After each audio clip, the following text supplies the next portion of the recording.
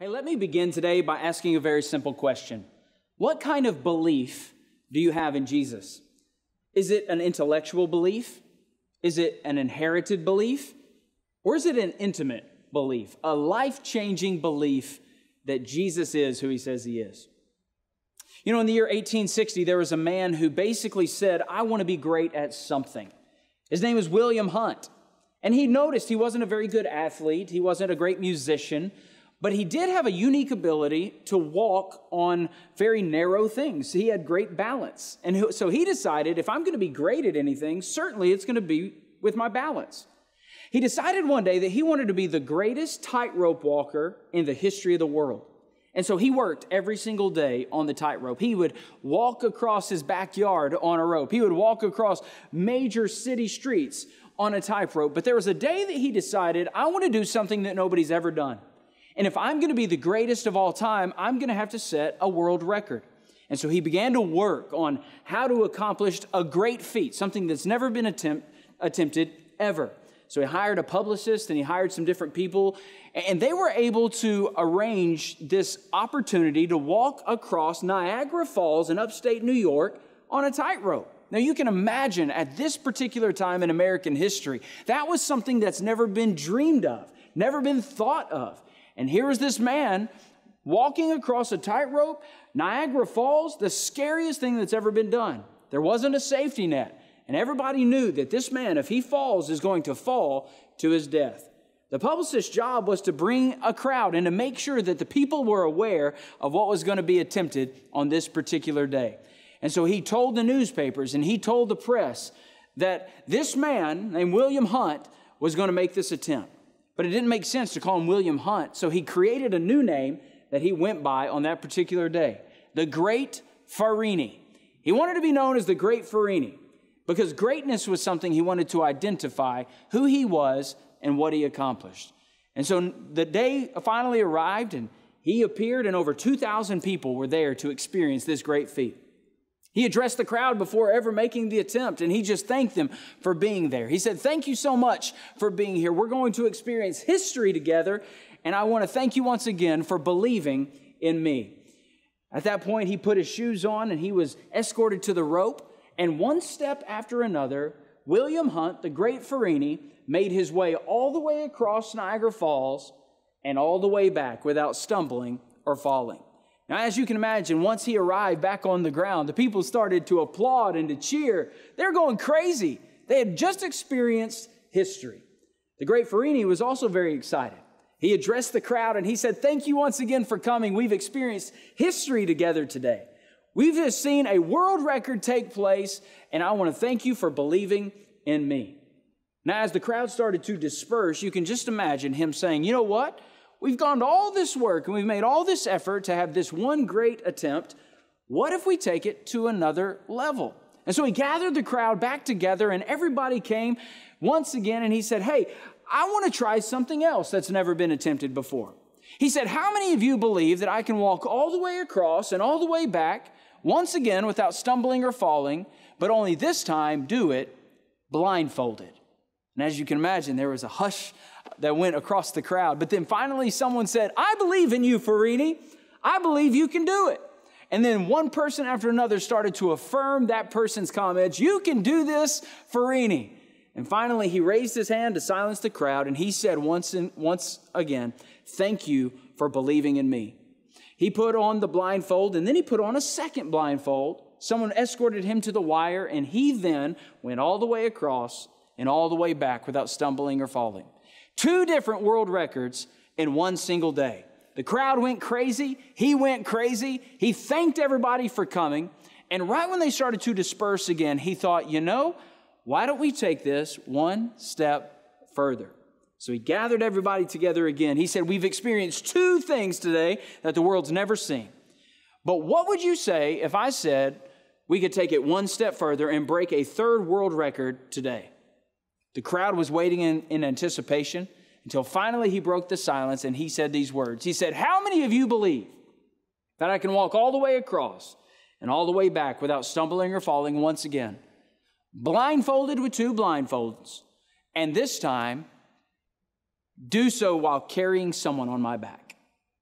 How many of you believe I can do this while carrying someone on my back? And when he said those words, as reported by historians, they say that not one person made a sound. For over 30 seconds, it was complete silence. And then more silence. Not a sound was made for over a minute. And then finally, someone broke the silence by yelling from the very back of the crowd, a small boy that said these words, "I believe in you, Farini. I believe that you can do what you're saying you can do." And then someone else said, "I believe you can do it." And someone else said, "I believe you can do it." And once and for all, the entire crowd is in unison cheering, "I believe you can do it, Farini." You can just imagine the crowd on their feet, cheering and screaming, "I believe that you can do it." And then finally, he rose his hand to silence the crowd. And he said, "I want to thank you once again for believing in me." But then he asked one final question of the crowd before making his attempt. He said, "Which one of you is now willing to come up here and get on my back?" Which one of you people that are saying, "I believe you can do it," is willing to climb up here and get on my back? And you know, I can almost hear those words leave my mouth and hitting you right in the chest. Because you know as well as I do that there's a big difference between saying you believe something and actually believing it. You know, people across this country today say, "I believe in you, Jesus. I believe in you. I believe you are who you say you are. I believe you can do the things that you say you can do." But let me ask you, what kind of belief do you have? Is it an intellectual belief? I said, "Yeah, I believe you can do it. I've read the Bible. I've heard the miracles. I've sang the songs. I believe in you up here." Or perhaps it's an inherited belief that says, "I've been raised in church. My parents told me this is true. I've been in church since the moment I've been born. I know all the things. This is just a part of who I am." Or do you have an intimate belief in Jesus, a pisteuo belief, as said in the Greek? A belief that says, "I believe in you so much that my belief has transformed who I am and how I act and how I see things. I'm a different person because of the belief that I have in Jesus. I'm willing to get on his back and to trust him with my entire life." You know, my prayer is that we would be people that don't just say we believe in Jesus today, but that we'll be people that climb on his back and we trust him with our entire life. You remember what Jesus said in Matthew 7:22? He said, "Many will say to me, 'Lord, Lord, did we not prophesy in your name and drive out demons in your name, perform many miracles in your name?' But then I will plainly say to them, 'I never knew you. Depart from me.'" That's the difference between believing in Jesus and believing in Jesus. My prayer is that you will believe in him today. Listen to me. He is who he says he is. And he can do what he says he can do. So trust him today. Go all in with him and leave all the results to him. God bless you guys. Have a great day.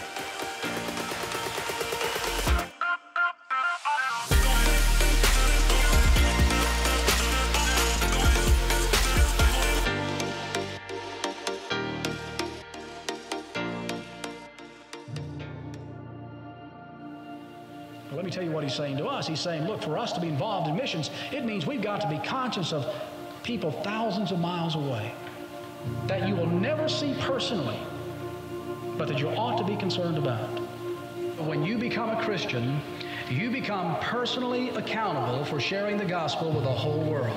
If we don't get our mindset right, if we don't get our thinking right about winning the world to Jesus Christ, then this world will never be won. And the truth is that millions, indeed billions of people will die without knowing the Lord. I don't think most of us have any idea the scope, the magnitude of what it takes to reach the world for Christ.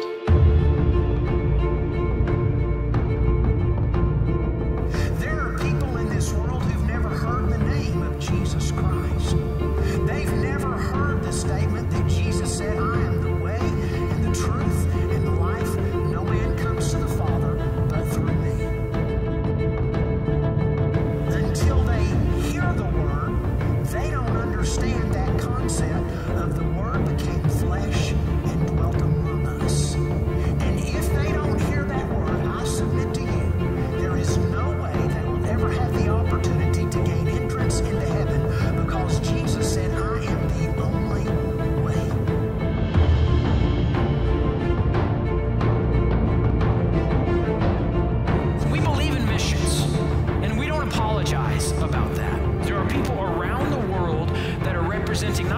gospel, but they're representing First Baptist Cleveland. And so these are people that we support in a major way. You provide their home, you provide their transportation, you provide their food, you provide their ministry tools. That's our heart, that's our passion, it's our desire, it's what God's called us to do. I believe the treasures in heaven, among other things, are the souls of people who come to Christ as a result of what you have given to reach them for Jesus. The Lord gave us an opportunity to plant a physical location, a ministry location in Alexandria, the second largest city in all of Egypt. 5.7 million people, and it's 99% Muslim. And yet now we have a Christian presence that is sowing gospel seed all over the place, and we're already seeing Muslim families leave that faith and come to faith in Jesus Christ. Today, they are worshiping with us. It's the preciousness first of the relationship, but it's also coming to the fold and watching these little faces innocently place their faith in a Lord they've not seen yet, right? And that's the beauty of it. That's why we keep going back. Every baby born of every mother in every family, of every tribe, of every nation, in every corner of the face of the earth has a soul.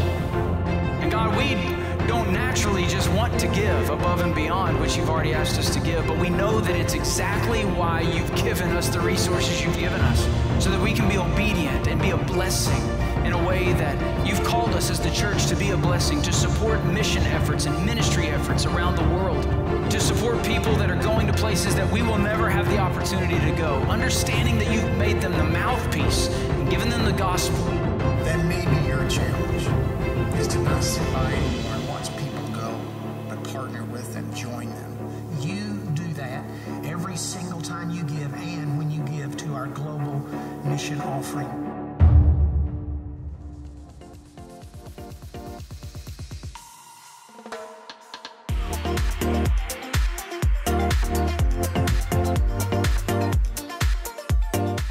Okay, this is going to be a great show. It's going to, even though Steve Hartline's joining us. All right? No, seriously, Steve Hartline with Mix 104.1. We've got Mayor Kevin Brooks.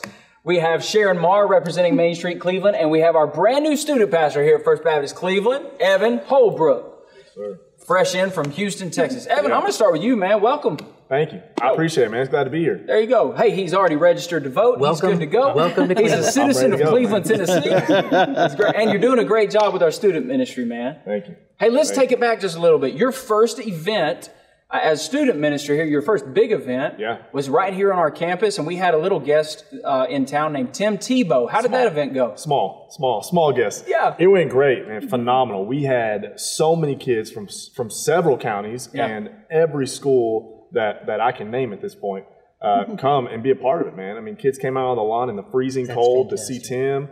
Tim did a phenomenal job of telling his story, delivering the gospel, and lives were changed. I mean, forever. Yeah. It was so cool. That's cool. It's pretty cool to have an opportunity to have a Heisman Trophy winner on our campus and in our city. But it's even better when he legitimately loves Jesus and is trying to maximize every moment for the kingdom of God. He did that here. We saw 25 lives changed forever. And I think it was a great event for our community, especially right now, man. It's hard to have an event right now, but we're still moving forward and we're still doing everything we can to be aggressive, to do what God's called us to do. And so kudos to you and your team, man. We're so glad that you're here. Thank you. And, you know, you get to sit by Steve Hartline. That's Steve Hartline. I'm excited to be in the presence of celebrities. Man. You are you're sitting next to Kevin's right here. The mayor. The voice of Cleveland. Hey. Welcome, my friend. Thank you very much. It's good to see you in a man's sweater. Hey, why don't you tell that story real quick? Why am I saying a man's sweater? Yeah, well, I just thought it was a Tuesday, but you normally talk to me that way normally. No, we had a little football wager, as I recall, and I lost because my team did not understand the rules of the game, the Falcons. Yep. And they just watched the onside kick and didn't do anything. On your team, the Cowboys just came in and grabbed the ball. They did. So because of that, I said, I'll wear... Is that my camera? I want you to put your hands on the screen and believe. Wow. Listen, anyway, I said, I thought he'd bring me a Cowboys jersey. He brings me his wife's cowboy. What was it? It was a sweatshirt. No, it wasn't. It was bedazzled, and it had something that said pink on it. You want to talk about that? It was from Victoria's Secret. Here's the thing. When we made this arrangement, it wasn't a bet. Wasn't a bet. Wasn't a bet. No. It was an arrangement that said whoever loses has to wear the opposing team's gear. That's right. There you go. We say jersey, we say gear. Okay. And that gear just happened to come from Victoria's Secret and have sequins on it. And so you wore it and you were a good sport. Yeah. The Falcons are still bad and the Cowboys are still bad. I know. Here we are. It's terrible. Yeah, that's great. Yeah, they are. How are you guys doing? Y'all doing okay? Good. Main Street Cleveland. Yes. Tell me what you do with Main Street Cleveland. You are Main Street Cleveland. Well, I'm the executive director. I've been there for 15 years. I have a wonderful board and a great group of volunteers that makes a lot of things happen downtown, a lot of great things. Well, a lot of great things. Yeah. And downtown is downtown because of people like you and organizations that say, man, let's make it great. Aren't you glad there's people in Cleveland that are saying, let's make Cleveland great? Make Cleveland great. Main Street does a great job. Halloween, the treat stroll. They gave away 193,000 packages of M&Ms. Unbelievable. To put that in perspective, it's an enormous amount of candy. 600 cases. Thanks to our friends at M&M Mars here in Cleveland, and Main Street does all that. They're getting geared up for all the Christmas festivities downtown, so I'm very grateful. It's great to be in a city with great friends and partners like M&M Mars. Sure. Absolutely. I gained 15 pounds my first year in Cleveland because of friends like M&M Mars. And so it's awesome. But, man, that's always a huge event around Halloween. But also you have a huge event coming up in December every year as well with the parade. You want to give us any updates on the parade? Sure. Of course, this year, we all know what this year has been, and it's been so challenging with all the cancellations. So we have really worked hard to have our events and make them as safe as we possibly can. So we are going forward right now with the parade. Everything is on go as far as, as we know it today. Sure. And we're making special concessions so that we are keeping people as safe as possible. Our route is 3 miles long, so there's plenty of room to space out, encourage everyone to wear a face mask. It keeps your face warm, besides keeping you safe. Yeah. So we'll be distancing people in the parade as well, and we've made special concessions for people in the parade. We have safety meetings. We go through a lot of work to make sure everybody's safe in that parade. And Dewey Woody, which I know is close to your group here, keeping the church safe for you every week. Yeah. He has been the director of the parade as far as on-street director for 25 years. Wow. So we're in good hands out there, and so we have added different restrictions and making it contactless this year, so we're not handing things out, keeping everybody just in the parade route, and it's going to be a great night. Hands off instead of hands on. I love it, man. I love it. How was your Thanksgiving? Fantastic. Sweet potato casserole. Is that your favorite part of the meal at Thanksgiving? We have a family member that puts frosted flakes on top of the sweet potato casserole. So you can't imagine. Come on. That's what I said. That sounds good. And whatever you release on earth will be released in heaven. So I just released that. What a great idea. Forever, in eternity, I'm going to have sweet potato casserole. Man, that's awesome. What is the best dessert, best Thanksgiving dessert in your opinion? Best dessert is, it's a butterscotch cream cheese dessert. It's really awesome. It's light and really good after that big meal. Man, Steve, I can just see you daydreaming over there. You still look like you're hungover from Thanksgiving. What just happened? What's your favorite Thanksgiving food? That'd be the stuffing. I'm a big, well, it's not stuffing, it's dressing. I was going to say, are you a dressing or a stuffing? Oh, it's a dressing. I ain't eating the stuffing.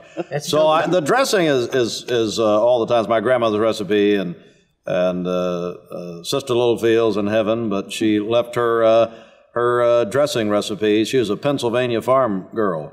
So it's the highlight for me. So there's no stovetop in the Hartline. I mean, there is if I'm in charge, yes. But here, children, I'll make toast. How about that? That's good. Yeah, but definitely the dressing. How about you, Evan?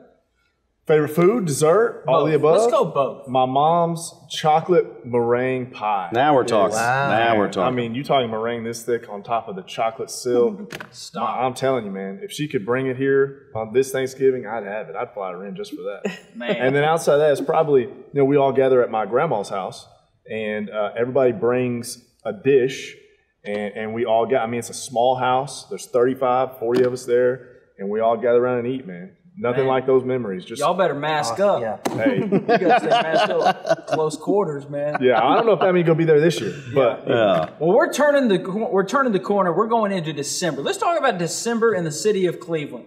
Mr. Mayor, talk to me about December in the city of Cleveland in the year 2020. It's going to be a great December. The banners are already up thanks to Main Street and Awesome. our Forestry Public Works Division, and the lights are going up. This year we're going to have a sort of a new emphasis on Christmas lights. We're going to light up downtown. We are the city with spirit. Yeah. And we've had a couple of months of our spirit being tested and our spirit being tried. So we're going to really increase the Christmas spirit in Cleveland, and I'm really looking forward to it. Man, that's awesome. That's awesome. You know what I just remembered? You were our first guest on the first episode of First Daily. First. At the very beginning of the pandemic. I did not know that. We started in my house. Remember that? I do remember that. You were the first guest. How about that? Yeah, I just remembered that. Well, and here we are. It's an honor to be back. We've gone from First Daily to First Weekly, and hopefully pretty soon it'll be something new. Talk to me about what you guys are doing in December. I know it's a big year for you guys. Like you said, you've already put the banners up. You've got the downtown area looking awesome. It's going to be so beautiful this year. We are so excited because this, more than ever, we need some Christmas spirit, and this is the year for it. Friday night, 6 o'clock, we are lighting the tree at the big 45-foot tall tree at the old post office there on Broad Street with the First Baptist Church Choir. We'll be there to perform at least 5 or 6 songs for that night. Mayor Brooks, Mayor Davis will be there with Christmas greetings. We'll light that tree, and there's a great story about that tree. It was actually planted in 1966 by Postmaster Robert Easterly, and it was part of the Lady Bird Johnson beautification program. So that tree was proclaimed the community Christmas tree in 1990 by a joint resolution of the City Council and the Bradley County Commission.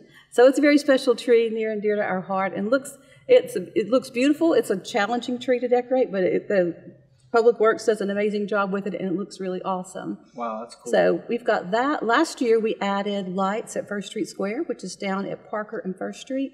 We've got a 20-foot tree there. We've got an 8-foot reindeer, which is awesome for photo ops, and 8,000 lights on trees in that area.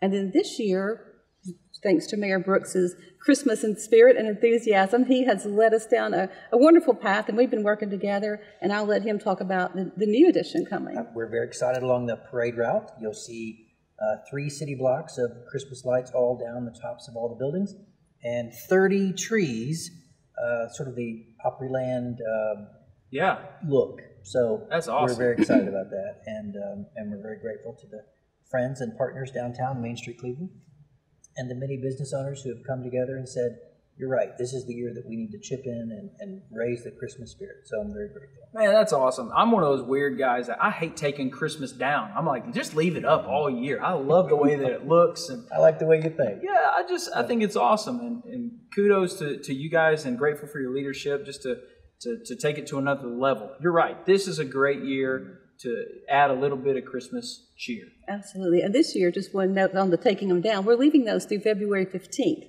to get us through those long winter days. So we've got lights up. They're winter lights. See, that's what I'm talking about. Just Yeah. take them down on July the 15th. July the 15th. December's a huge month for you guys, not necessarily at the radio station. I mean, that's always busy, but with what you guys do with Empty Stockings. So talk about that real quick. This year obviously has to be a little bit different. Yeah, it is. As this plays, we have started our Empty Stocking Fund. We go till December the 11th. We started at the Church of God headquarters. We finish at Life Care on the 11th. The changes, we normally are broadcasting live from numerous locations. We're only doing 2 live broadcasts this year. The rest of it will be at our studios. And then the party itself will be different. On the 12th of December, obviously, we're not going to pack the children in and have a big party, so it will be a drive-through this year. They'll still get their gifts, the money donated by the listening audience, but the party will be missing this year. But we're still going to give the gifts out and have a great time with that. That's great. In a season like this, things have to be different, but the needs are still remaining the same. And so, kudos to you guys for still stepping up and saying, even though it has to be different, we're still going to do what has to happen to meet the needs of those in our community. And we think the needs are greater this year than before. We started getting calls a lot sooner already over 1,200 children have been registered, which is more than last year's. So it's going to be it's actually, the need is even greater. Wow. Well, when the needs are increased for gifts and for on that side, also resources have to go up as well. So if someone's watching and they say, man, how can we give above and beyond to be a blessing to Empty Stocking, how is the best way for someone to do that? Best way, go to the website, mymix1041.com. Okay. We'll have it right there, front and center. And again, our social media as well, Mix1041. But yeah, that's the best way to do it. It's all right there. Well, I encourage you to do that, and you can do that right now. You can visit that website. You can go to mymix1041.com, and there'll be a place for you to click and to give. And 100% of those gifts go to supporting people in our own community that need to be blessed at a season where, you know, there's a lot of people that are in a difficult season right now. The pandemic hasn't been real kind to a lot of people. So what a great opportunity just to be a blessing to someone that's in need. And we're just trusting that the Lord will be able to use this like He always has, just to remind people that they are loved and they're cared for, and there are people outside of their immediate family who want to be a blessing to their families. So that's right. Thank you guys for what you do. Man, this has been going on forever. You started this when you were 7 years old, I think. Hey, let me tell you my Steve Hart. Can I tell you my story? Oh dear. Wow. All of a sudden it's a roast. So in 1985 or so, 86, I went to work for WCLE as a salesperson. I was right out of college. Tell you my age, I'm aging myself here, but so I would be coming in and out of the building in that time, and I would hear this voice. It was strangely like Tom Rowland, but also not. So I was like, "What is happening?" And I go up there, and Steve, at roughly 7 years old, is sitting on Tom's lap reading the news. Yeah. And so he would walk down from his grandparents' house and come and read the news. So he was literally born into the radio business. Yes, he was. Had no choice. No choice. Absolutely. Yeah, I remember that. You're sitting extra royalty. I knew it. I felt it. I'm just telling you. I was on America's Most Wanted. That's what it was.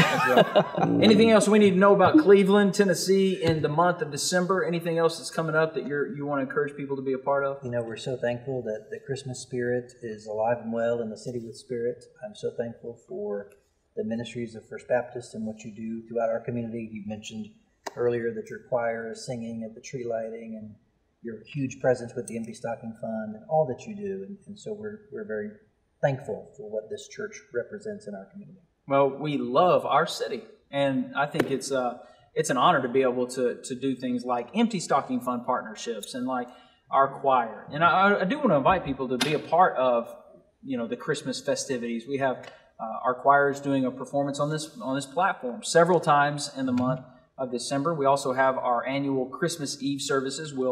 Will go on this year. We're going to have 2 of those on Christmas Eve, and we want to encourage our community to come together. We want this place to be a place of refuge for the city of Cleveland and beyond. Wonderful. And so we see our facilities and our campus as a tool for ministry, and we want every person in this city to feel welcome and to feel at home when they're here. And so we know that we're not going to be the church to the whole city, but we want to be a church that blesses our city. And we really consider it an honor to be able to partner with every single one of you in doing what God's called us to do and being the people that God's called us to be. And so, man, I want to thank you guys for coming on the show today. Thank you for what you do for our city. Thank you for making Cleveland better. Man, I'm just speaking on behalf of a whole city that's grateful. You know, this has been a weird year, but we're going to end it strong. And I'm excited about the month of December. I'm excited about being able to live in this city at the conclusion of the year 2020. And I'm even more excited about starting 2021 in Cleveland, Tennessee. It's going to be a great year. I just want to thank you guys for being on the show today. Thanks, Pastor. All right, thank you guys for watching. Once again, this is First Weekly. We're here every single week, Wednesdays. And if you've enjoyed the show, forward it to somebody else who may be blessed by the show. And if not, it's all good. We'll see you next Wednesday. Take care. We'll see you later.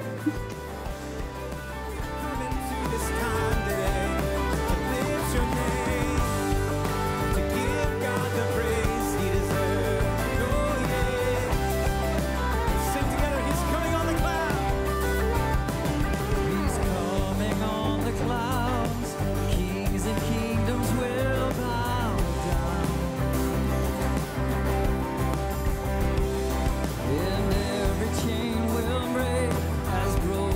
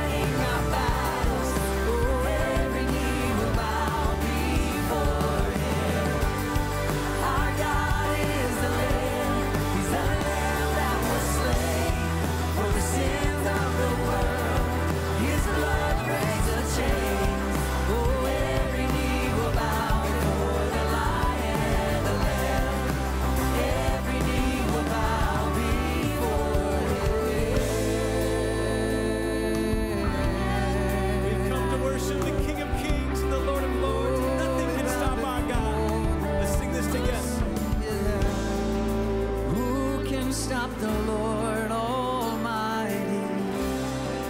Who can stop the Lord Almighty? Oh, who can stop the Lord Almighty? No one. Who can stop the Lord?